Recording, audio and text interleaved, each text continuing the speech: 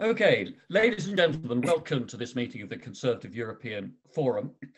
Before introducing our speaker for this evening, can I first of all say that Lord Ricketts' remarks will be on the record, so just to be aware of that, and that will also apply to the Q&A session.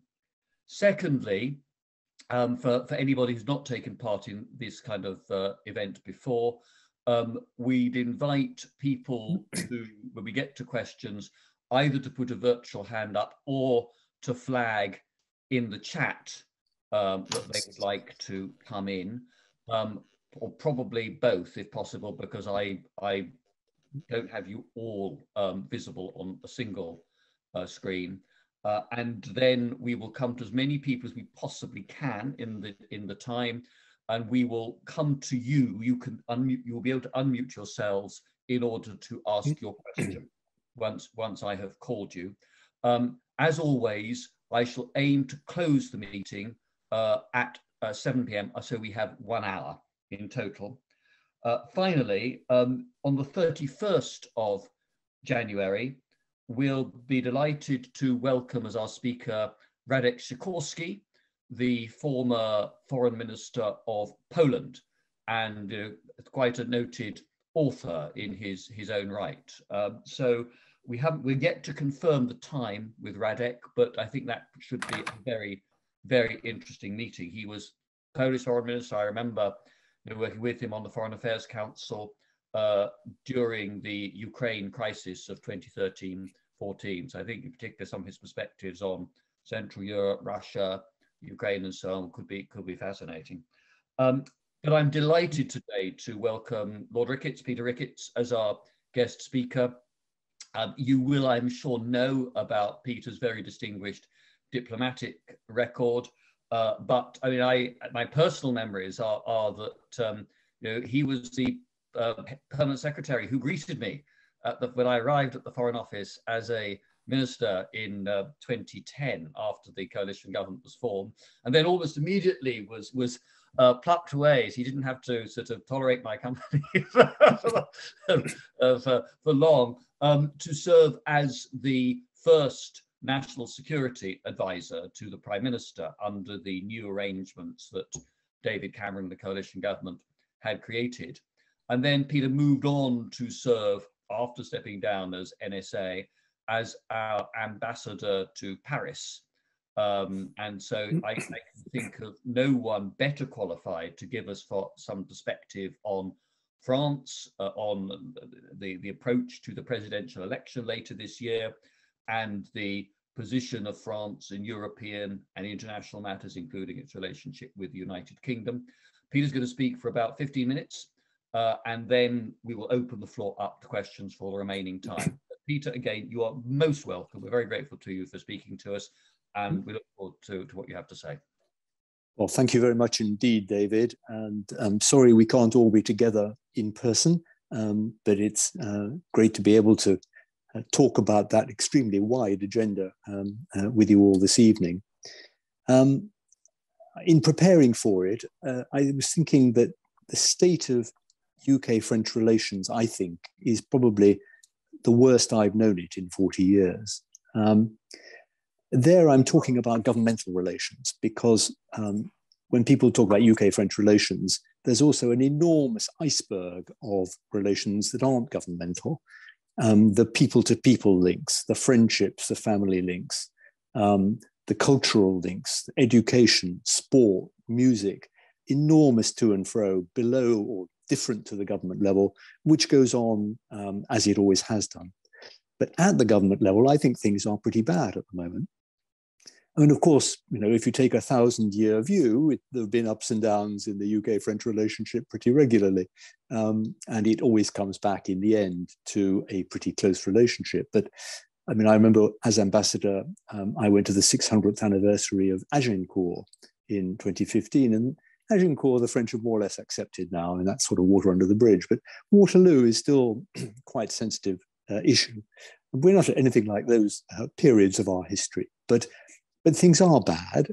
And I think at the base of the problem is Brexit and the impact that Brexit has had, not just on our relationship with Europe, but on specifically UK-French bilateral relations. I think in London, probably the government would say that they've seen Emmanuel Macron as the leader of the awkward squad throughout the Brexit negotiations, always at the hard end of the spectrum in pressing for the interests of the EU, for the integrity of the single market, and indeed he has been. I've never seen that as a wish to punish Britain for Brexit, although Macron and his government, I think, were shocked at the outcome of the referendum. It's anathema to someone with the sort of European passions that Emmanuel Macron has, that any major country could want to leave the EU.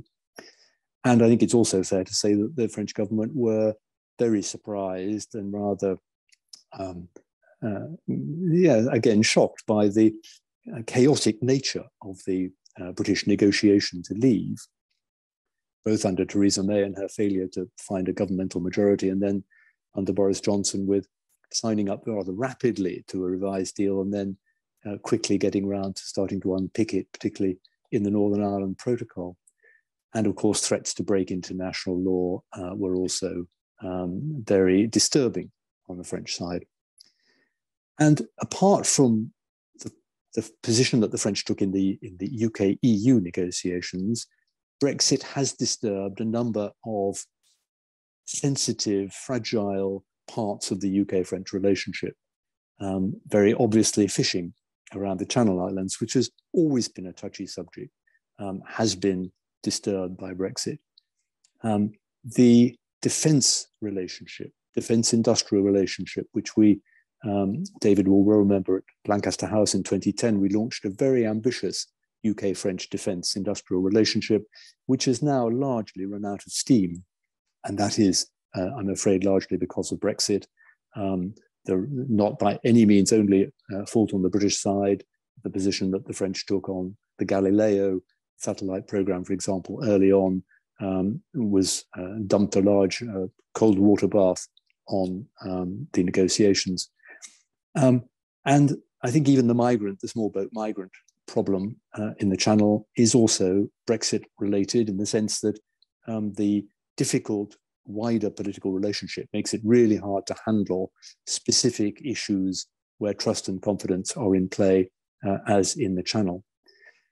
And just the word confidence brings me really to the personal relationship which I see between Emmanuel Macron and the Prime Minister.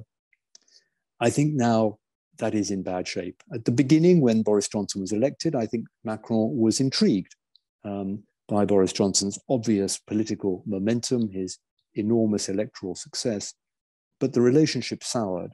And I think now that Emmanuel Macron has really lost confidence in the British Prime Minister. There have been too many occasions where they felt that he hasn't kept his word, that things said between the two of them have then been misrepresented in press briefings afterwards. And the threats to break international law have certainly done nothing for the atmosphere either. Into that mix then came the AUKUS deal with Australia over nuclear-powered submarines. Now, that may be strategically a good idea in the long term in terms of our Indo-Pacific policy, but I really don't think it needed to have been handled in a way which left the French feeling humiliated and excluded from an area where they see that they have a major role as a significant Western player in the Indo-Pacific. And I contrast the response to that of the Americans, where President Biden very quickly switched into damage limitation control, reached out to Macron, sent his Secretary of State and his National Security Advisor to Paris, and the British reaction, which seemed to be to double down on the exclusion of France, to the point of the Prime Minister mocking Emmanuel Macron in public. So that has left, I think, a bad taste in mouths in Paris. And therefore, when the British government briefed the press that they want to have a major new UK-French defence treaty to reset the relationship, I'm afraid the reaction in Paris has been rolling of the eyes. And my advice to the current team in government is don't produce now major new ideas for a reset. Wait till after the French presidential election. And in the meantime, dial down the rhetoric, work to build confidence so that we've got a foundation on which we could then, I hope, move on to repair things. But anything done now, I think, will be brushed aside. So that's a way of transitioning, I think, to the other exam question that I was set, which is the French election in April, now coming up very quickly. Just before coming on the call, I looked at the latest poll of polls to see how the candidates were faring. Macron is where he has been pretty consistently through the election campaign at around 25% in the first round. Le Pen at 17%, Valérie Pécresse, the centre-right candidate, 16%, Eric Zemmour, this controversialist, what do you call him, media personality, at 13%, Mélenchon on 9%, and then the two candidates of the centre-left, the Green candidate, Yannick Jadot on 7%, and Anne Hidalgo on a pretty humiliating 4%. So a couple of points to draw out from that. It is, I think, quite striking that after 4 very difficult years of his mandate, Macron is still at about the same polling figure as he was in the first round in the 2017 election, on 25%. But there are also some high negatives for Macron. There are a lot of people who are personally very, very bitter about his presidency. And that, I think, could have implications when we come to the second round, which I'll come on to in a moment. The far right is split between Le Pen and Zemmour. If Zemmour pulled out, which is quite possible because he is clearly not going to win, nominally that would give Le Pen something as high as 30% of the votes in the first round. Actually, I think Zemmour has also drawn a lot of votes away from Mélenchon on the far left, this being the kind of against everything school. And so if Zemmour dropped out, I would expect Mélenchon's score to go back up again as well. On the centre-right, Valérie Pécresse, the president of the Île-de-France region of France, has emerged as a strong, very credible candidate, in my view. She's an experienced minister, had a number of portfolios under Sarkozy, a very experienced politician. She would, of course, be the first woman president of France if elected. And I think of all the possible centre-right candidates, Pécresse was probably the most dangerous for Macron. And then the left are in the mess that they've been for the last 5 years and don't look to be serious contenders in this race at all. So if Zemmour pulls out, then I think it is very likely to be Macron versus Le Pen again, as in 2017. If Zemmour stays in and splits the far-right vote, then I think it's quite likely that Valérie Pécresse will be in the second round against Macron. And the polling there suggests that it would be a close outcome. The latest poll I saw talks about 53-47 in favor of Macron in a Macron versus Pécresse race. I'm not sure it would be that far apart, actually. I think she could run him very close and could quite conceivably win. If Zemmour quits, then we have Marine Le Pen in the second round, and then I think it's a pretty significant victory for Macron. Although remembering his negative score, I think it would be closer than in 2017 when it was 66-33.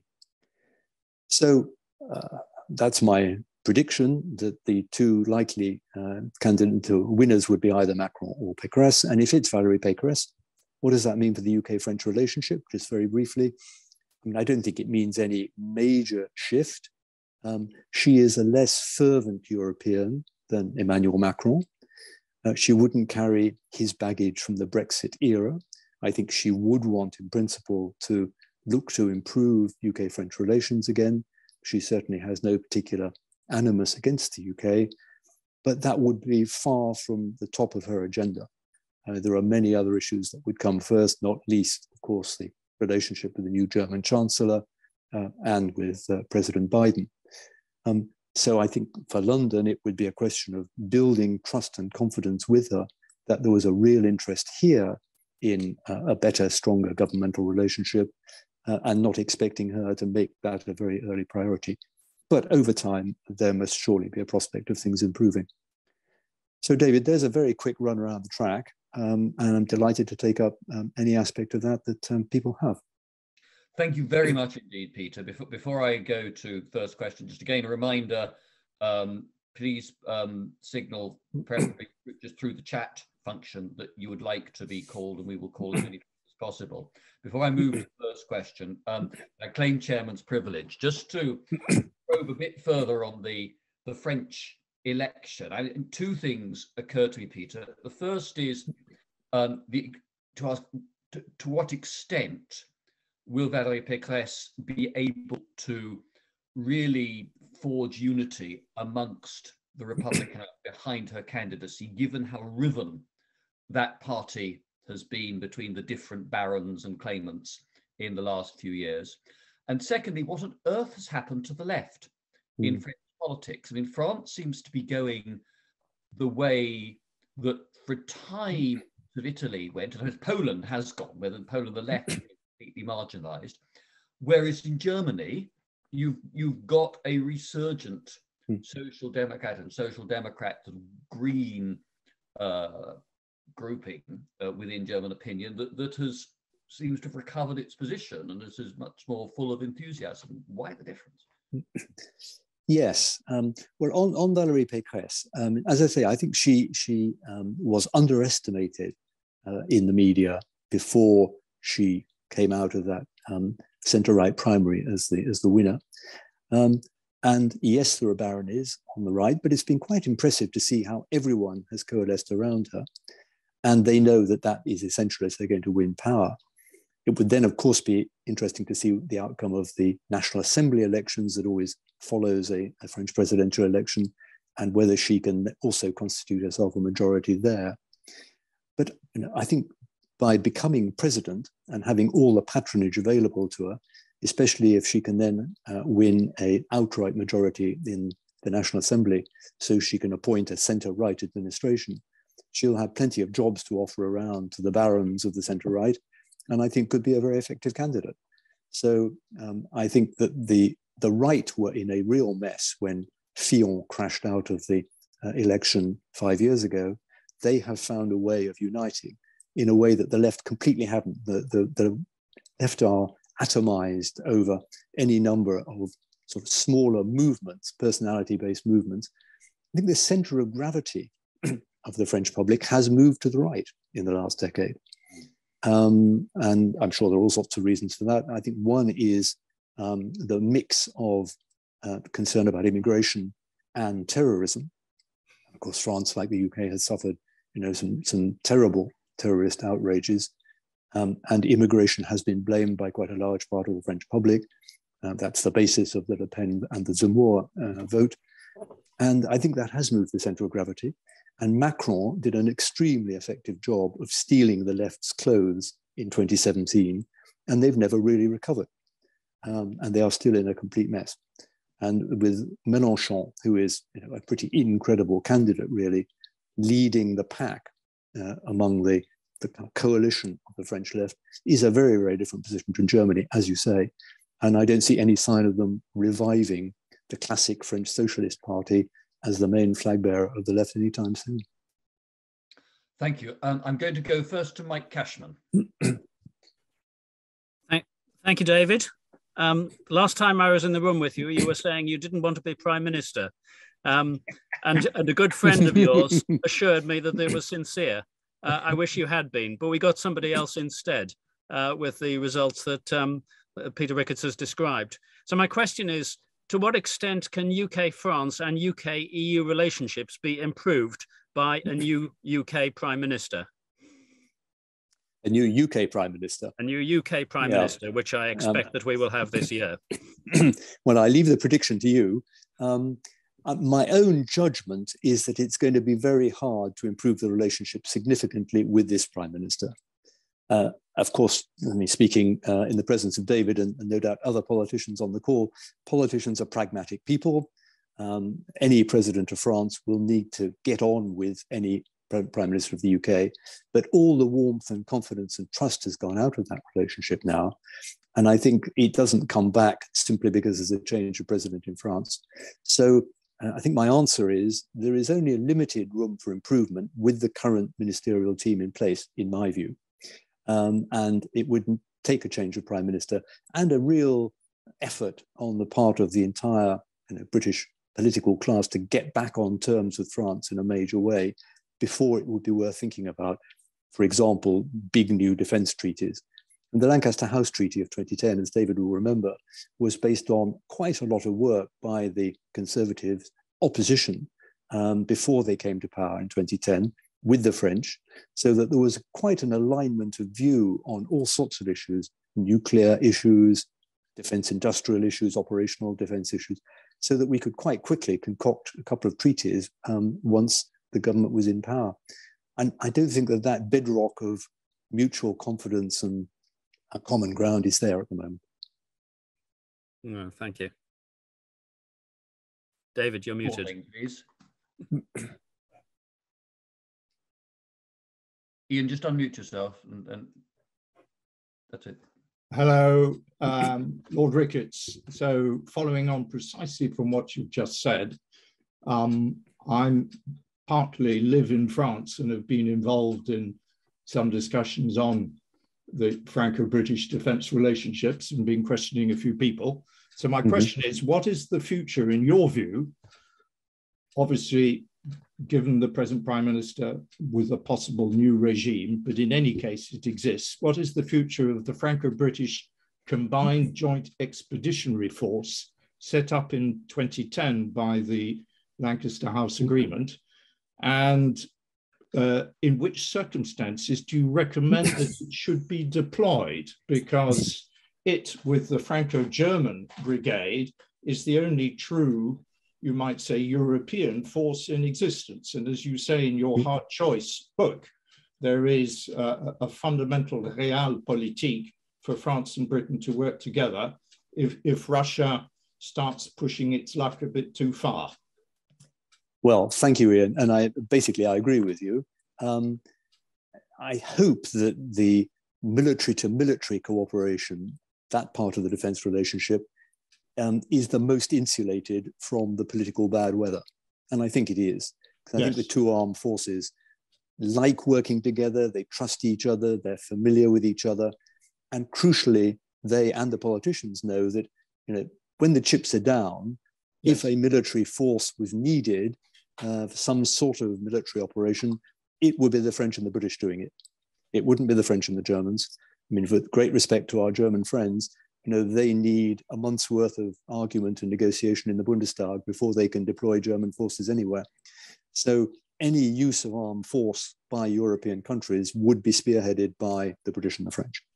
I think both sides know that. And the two armed forces are natural allies, similar size, nuclear weapon states, maritime states, with a history of willingness to intervene when necessary abroad. I think all of that is behind the Combined Joint Expeditionary Force, which, as you say, it's packets of units on both sides who train together, exercise together.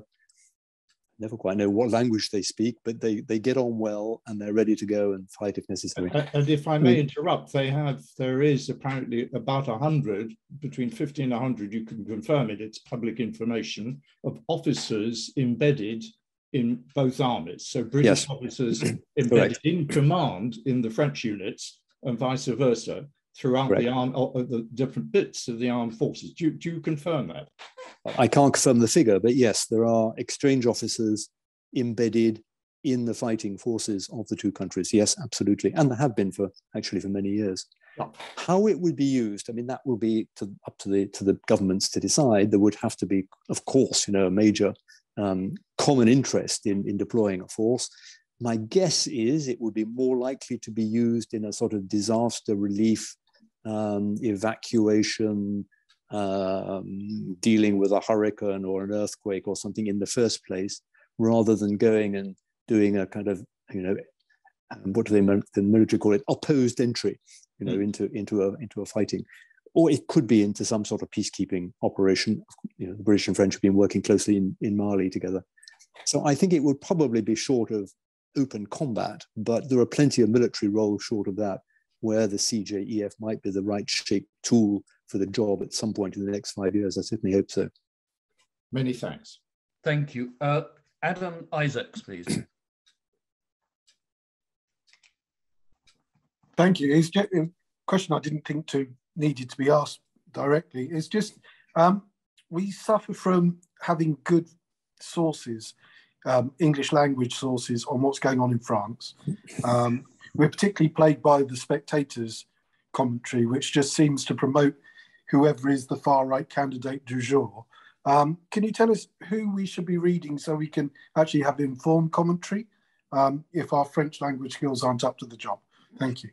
In terms of English language commentary on what's going on in France? Yep. Did you mean? Yes. Well, I think my favorite British correspondent in Paris, who I would certainly trust, is Sophie Pedder, the economist correspondent in Paris, who's been there many, many years. I think he's married to a Frenchman. He's an absolutely first-rate analyst of France. So I would listen very carefully to everything that Sophie Pedder writes and says, and she's frequently interviewed in the media as well. There are other correspondents there, Charles Bremner for the Times. Somebody else that I rate very strongly is a chap called John Litchfield, who used to write for The Guardian and The Independent from France, is now retired in France. Very, very active on Twitter. I don't know if you look at Twitter, but he has an active Twitter account, and he writes for something called The Local, which I think is an English language French paper published in France in the English language. John Litchfield is a very wise head for commentary on France as well. So they're probably the go-to people I would look at first for what's happening in France. Thank you. Thank you very much indeed. Because I know he has to go early, I'm going to Tim Kirkhope. Thank you very much. And I very much liked hearing from Peter, and his knowledge is really expansive. Hello, Timothy. Great to see Hello. you. Nice to see you. The Franco-German brigade did remind me of the fact that when they alternated their commanding officers, everybody preferred to have a French commanding officer, because when he was in place, he always brought his chef with him, I believe. Anyway, the question I've got is on security. In the House today, in the House of Lords today, Lord Goldsmith, in answer to a question, was going on and on about how we had replaced the original agreements that Peter and I know very well for the exchange of information, criminal information and the like, with new arrangements in place. Now, I'm away from that committee now, but I just wonder, Peter, whether you can fill us in on that. Is this bilateral approach of the British government, which seems to favour the Germans, not the French, but this bilateral approach doesn't seem to be filling the gaps in terms of security and information that we need to have. Have you any further views on this as to where we're getting with that? Well, thank you very much. And Timothy and I sat on a Lords committee looking at EU Justice and Home Affairs until sort of March, April, Tim, when it was disbanded. Well, no, I don't think bilateral exchanges of information and police data and alerting and all that doesn't really make any sense at all in a Europe where the criminals are crossing borders, more easily than British subjects at the moment. I mean, there were, as we worked out together, some workarounds that were in the Trade and Cooperation Agreement in some of the areas where we work with the European security authorities. They do seem to be working in a reasonably good pragmatic way. There are some big gaps. The big Schengen information system, the data alerting and exchange of information, we are excluded from, and there's never been a very satisfactory replacement for that. And things like the European arrest warrant, the successor of that is not working, I think, as well as and as smoothly as the European arrest warrant used to. So there's been a definite loss of capacity for the British law enforcement to plug into European counterparts, mitigated by good operational cooperation between the police forces themselves where they can do that. But it's far from satisfactory, really. And one hopes that this is only a platform on which we can build better cooperation in the years to come. Thank you. I'm going to take two questions I think are complementary here. So can I come first to Charles Tannock, and then before Peter replies, go to Keith Best? Good evening. Lord Ricketts, you mentioned immigration or migration being an issue in the French presidentials. Of course, it was a big issue, sadly, also within Britain during the Brexit referendum regarding freedom of movement. My question was very briefly, what chances do you give for the Le Touquet trilateral agreement with Belgium and France and the UK to survive the new presidency, and which candidates would support it? Because for what I've been reading, most of them would be quite keen to dismantle it. And what consequences would that have for irregular migration across the Channel in future? And my last quick tongue-in-cheek question is, do we need a new entente cordiale, and who should be the best person to lead that? And Keith? Yes, thank you very much. I mean, we go frequently to, or we used to go frequently to our house in northern France, but for obvious reasons not being able to do it recently. And of course, we see all the barbed wire and the gendarmerie and everything like that that's been assembled around Sangatte, all paid for by the British taxpayer, with another 54 million announced recently. And yet that hasn't stopped really anything. In fact, it's exacerbated the situation of irregular migration. My question is about Dublin 3. Of course, with the departure from the EU, we lost Dublin 3. So we're now in the unenviable position that we're not able to return any failed asylum seekers to any country unless we have a bilateral agreement with them. And I just wondered what your feeling was about any prospect of that being concluded bilateral with France, in whatever situation may be thrown up by the April presidential elections. Very good, Keith. Your backdrop is wonderful because you appear with the European stars like a halo around your head, which is very impressive.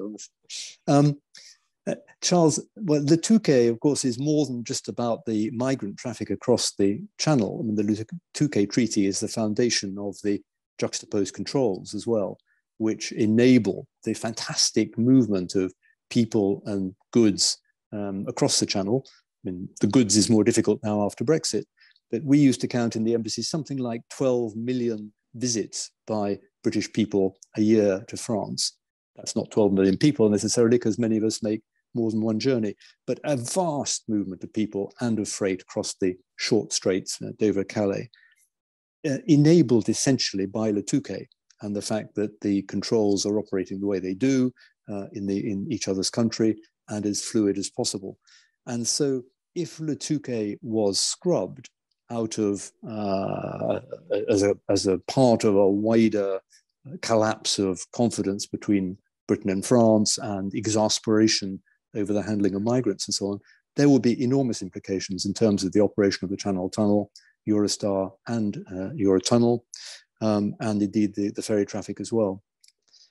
And on the migrants and the continued exasperation in both sides, I mean, I've lived that now for years. I mean, there was a big peak in 2015.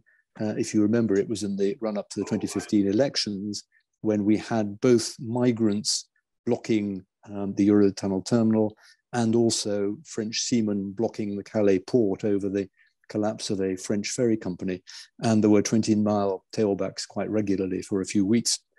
That is the occasion for all that barbed wire around Coquelles, the Eurotunnel terminal, and then the port of Calais.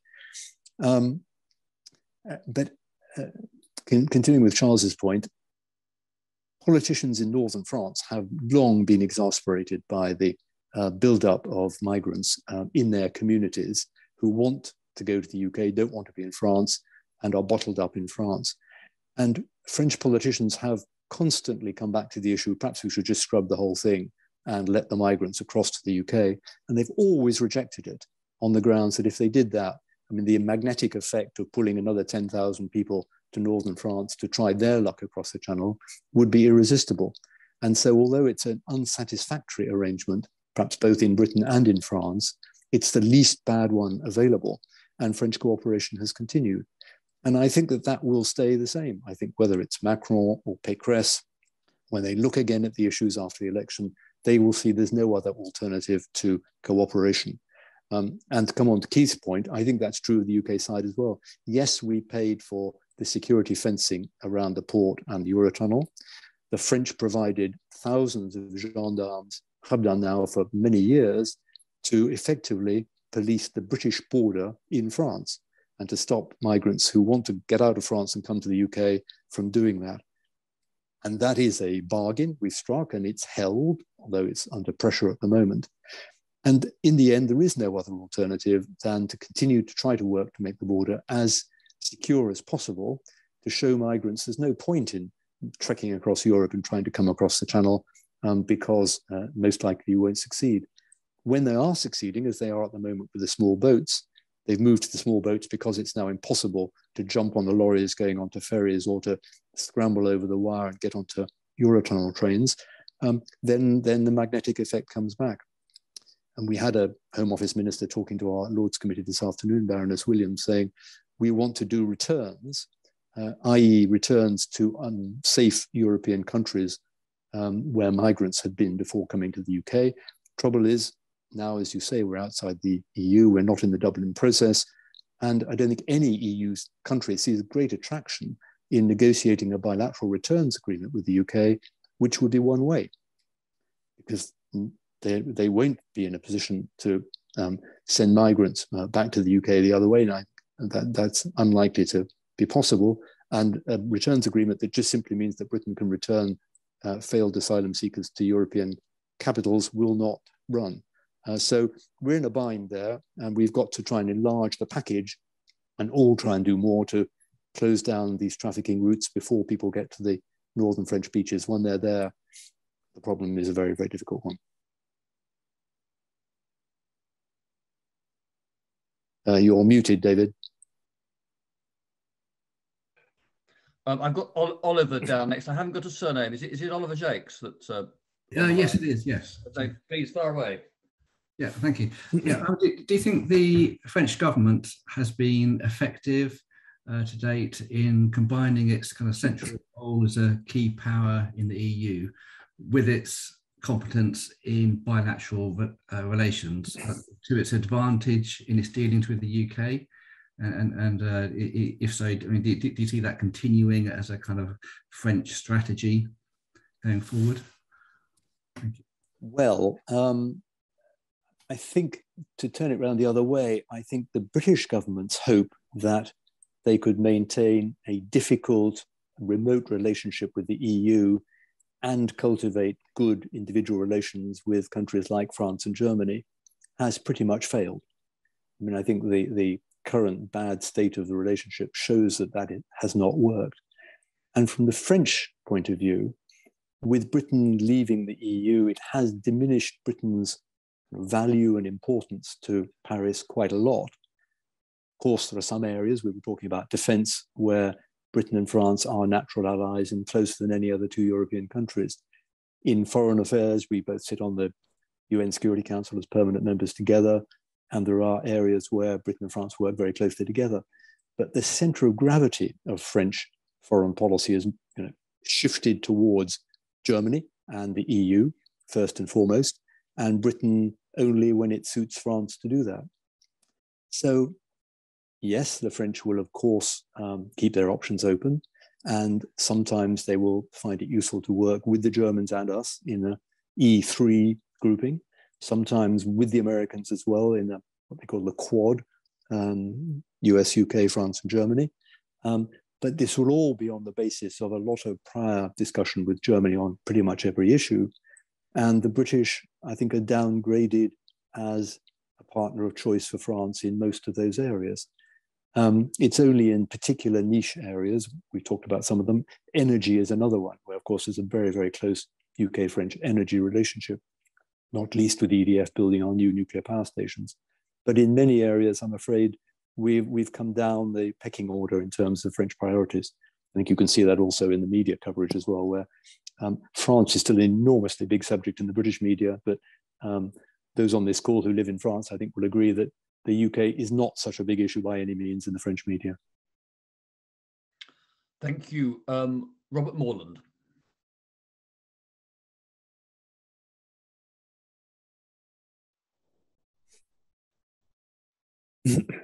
Robert, are we? I'm muted, I hope. Yes. I was going to say, Lord Ricketts, that you may be pleased to hear, in the light of your original comments, that I, as a former MEP, get to a number of meetings still around Europe.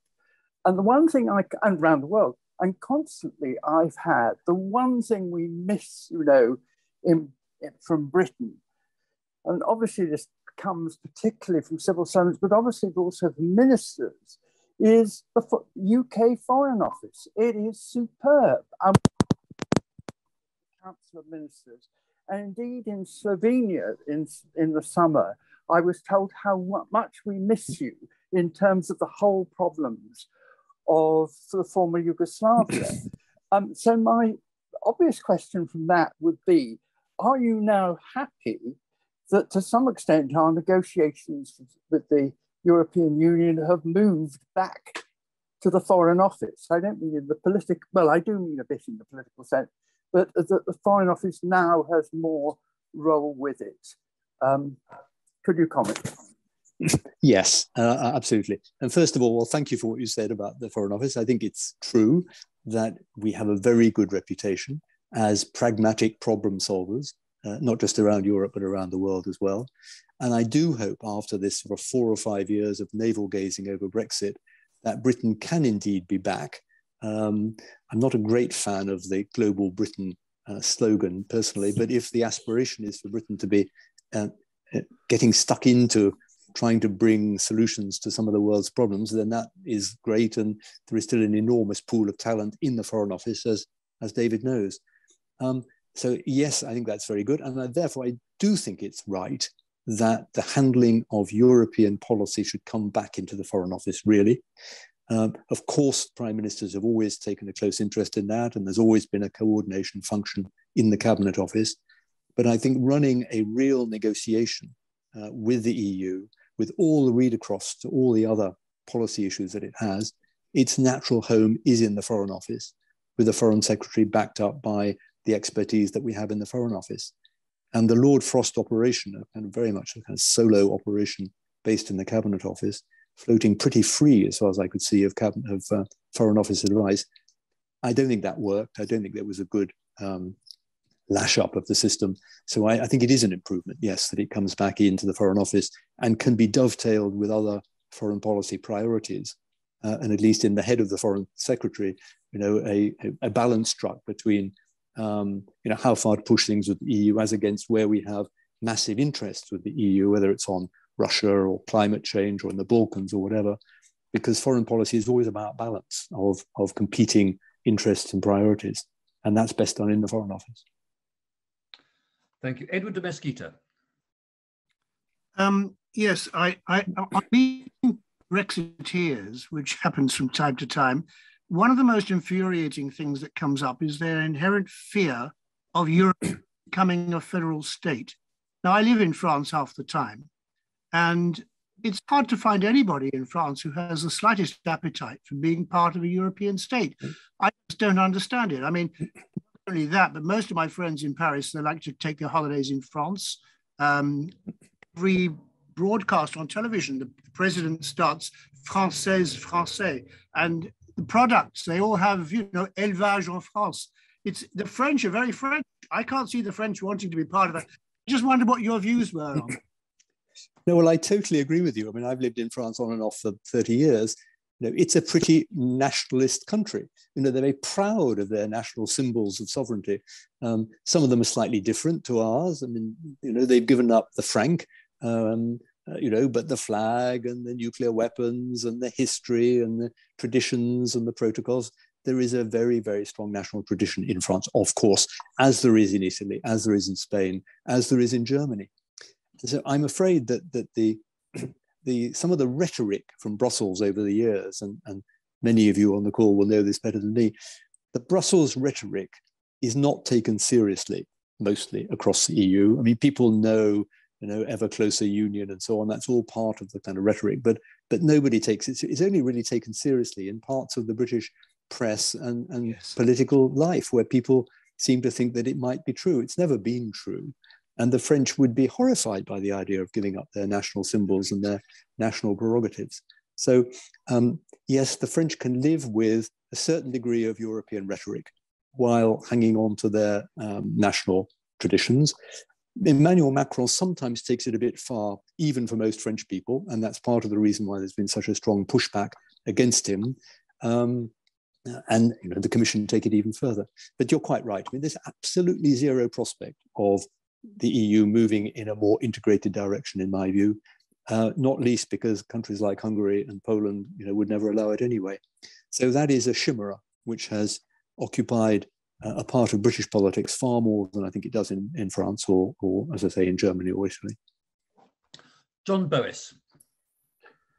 Yes, thank you. I'm tempted to add a rider to your response on the issue of the Foreign Office by saying perhaps not under the present Foreign Secretary. But I won't ask you to go down that route. I'm more interested in hearing your views on the triangle of Britain, France in particular, and the US. We, of course, have seen, as you said, the Australia-US UK deal upsetting Macron in France. We equally have seen Biden upsetting not only the UK, but other EU countries with their chaotic and unilateral withdrawal from Afghanistan. And I just wonder if this means, in your view, that we can stop talking about special relationships. Biden's more interested in the triangulation of his own country than internationally. Or do you see this triangle, Europe, France in particular, but Britain and the US, developing in a more positive way in the future? Well, it's a big and very interesting question, isn't it? I mean, I personally have always been a bit, not liked the special relationship label, and partly because I've seen British prime ministers, successive British prime ministers going to Washington, and everyone kind of on tenterhooks for the American president to say the right thing and to reconfirm, our need to have that emphasized. And the Americans know they've got to say it, but they sort of say it with a bit of a smile on their face, knowing that, the British need this, so we'll say it. Like the French need to be told that they are America's oldest ally, which they love as well, of course. And so the Americans trot out these phrases without them really meaning anything. I mean, the Americans are extremely unsentimental. Where Britain or France is of use and value to the US, then they will work very closely with us. I think it's interesting that the Afghanistan debacle, or Kabul debacle last August, the French and the British reacted in rather different ways. And I think the British reacted by being determined that, they'd never let Biden put that much water between them and us again, and trying to embrace the Biden administration even more closely. I think the French reaction was rather the opposite, that this rather confirmed what they've been saying, that you can't really trust the Americans in the end. We've got to have greater European strategic autonomy. That phrase started out being about autonomy, I think, from the US in terms of a military capacity to exist without the US. That goes right back to de Gaulle. Under Macron, it's become much more than that. It's become standing up to China, technology, sovereignty in areas of importance for European industry in the future. And I think that trend of thinking in France, but also in Germany and elsewhere, was strengthened by what happened in Afghanistan. It didn't have the same effect here in London. So sorry, that's a long way of saying, yes, of course, that trilateral relationship is important. The three Western nuclear powers, close intelligence allies, close allies on terrorism, and yet contrary pressures on all of them. America pulled strongly now towards China as the dominant force in, the dominant focus of American foreign policy. France, I think, more convinced than ever that turning the EU into something like, a political power in the world to match its European power, and the British slightly caught between the two, but at the moment in a phase of our politics where we want to airbrush the EU out of almost every statement we make about the world, and so naturally inclined towards the Americans and some sort of idea of an Anglosphere, Indo-Pacific alliance of the future, which remains very vague, and I think probably bulks bigger in British minds than in those of the Australians or the Americans. So I think the tendencies at the moment are pulling apart that triangle, but there are some pretty big fundamental underlying areas of common agreement, which I hope will mean it doesn't get pulled too far apart. Malcolm Harbour. Yes, thank you, David. Lord Ricketts, it's a pleasure to hear you talk about some of our foreign relationships, but I know that through the embassy I worked when I was an MEP in Chairman, particularly on internal market matters, that there was a really strong influence and engagement on industrial policy and single market matters. So, I mean, I used to meet very regularly with the Deputy Foreign Minister of France in Brussels, who was responsible for single market. And I just wondered what your perspective was about how we can keep these crucial relationships going, which managed outside the Foreign Office, actually. I mean, we need to keep capability in the Department of Business. And it strikes me that there are two areas where we have really fundamental relations to keep up. One is on nuclear energy in particular, but energy all. And secondly, now that Peugeot has now formed a huge company which has taken over Vauxhall, where they're making a very big investment in Liverpool now in an electric van plant, which is encouraging. But we need to keep that sort of industrial cooperation going much more really strongly. Well, yes, here to that. Absolutely right. As you rightly say, Malcolm, up to the point where we pulled out of the EU, every single Whitehall department had a European antenna, had a European network, was involved in discussions in Brussels about a whole range of aspects of our national life. Pretty well no area of Whitehall that was untouched by relationships with other EU member states, which meant that ministers were going to Brussels all the time, having conversations not just about EU matters, but many other things as well. And we are losing a lot of that connectivity. I think that's true. Ministers still go to Paris and Berlin, but not much beyond, I think. It's not high on people's priority lists. There are whole areas of connection which are gradually pulling apart.